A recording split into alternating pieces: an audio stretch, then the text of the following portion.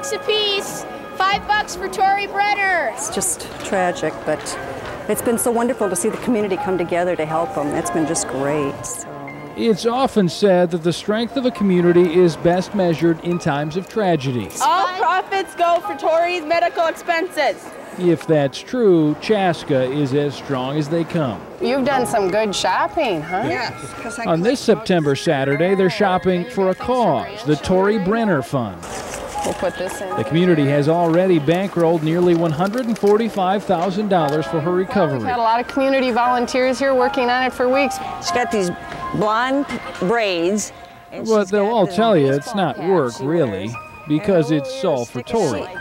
When you meet her and you see her, she crawls inside your heart. She's innocence. How are you? How's your hand? While her friends and neighbors are back in Chaska working to ensure her financial future, Tori is here at Shriners Hospital, creating a new future. At 4 years old, Tori Brenner is beginning the task of redefining normal. She is fabulous. A lot of fun. All right, let's see some bubbles. Get it. Get it. The process starts slowly. Oh, up. Although Tori would soon learn that this is the easy part. When the swelling on her legs goes down, she'll be fitted for new feet. 1, 2, 3. Okay, ready, set, go. Up. Oh, 2. You're strong. Okay, come on, let's get that golf game out. Okay, Tori. But getting back on her feet will be no easy task. Can you help me, sweetie? This is kind of a tough deal. Because after all these little legs have been through... What are we making? Making a little statue of Tori's leg? Their owner is understandably protective. Doing all right, huh?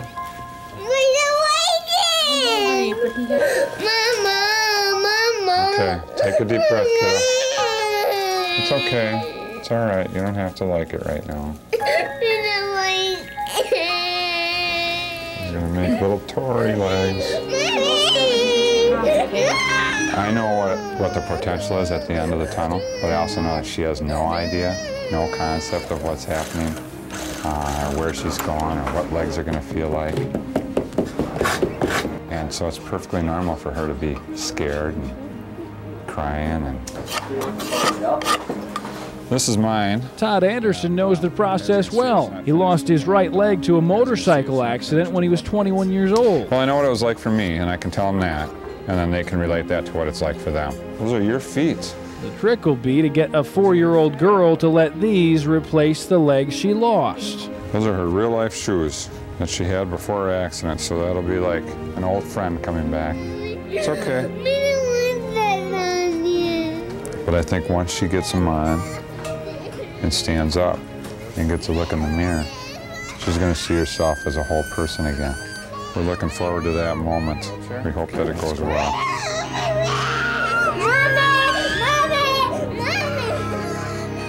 But the next day brings more fear, more apprehension, and more tears. Whoops, look at that. See, there's water on the floor. Your teardrop fell down. I won't let go of you, sweetie. I promise I'll keep holding on. Cheese! Yay! Who's in that picture? Me. What are you doing? Walking. Yeah. There you go. Good. Keep getting as tall as you can. What?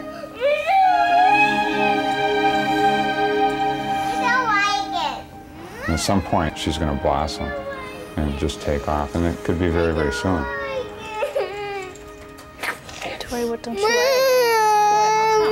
What don't you like? You're doing so good though, Tori.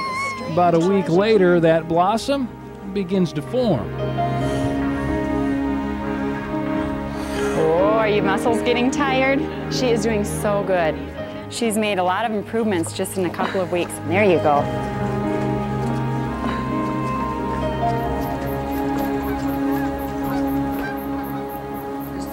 Within the first couple of days, I mean, you were You're wondering if if it would be months or years before she'd walk again, or. Now, just 3 months after the lawnmower accident, Tori is back on her feet. Yeah, it's getting easier every day. There you go. Tonight, Tori's parents focus on the future because the past holds too much pain. Things that would have been just, minutes different, or if you would have just did something else, it would have changed everything. But you got to really stay away from that because there's nothing you can do about that. You just got to look at what she's done in 3 months and go with the positive. After all, there are plenty of positive things to see. There's Chaska. She's too adorable. She's just sweet. And its incredible community campaign for Tori. That's just the way Chaska is. And of course, there's tenacious little Tori. Her dad is just glad to have his little girl back. No, definitely, yeah. She's cheerful and happy, and it's good to have you, isn't it? Huh? You love you too, Dad. Do you? She's a fighter.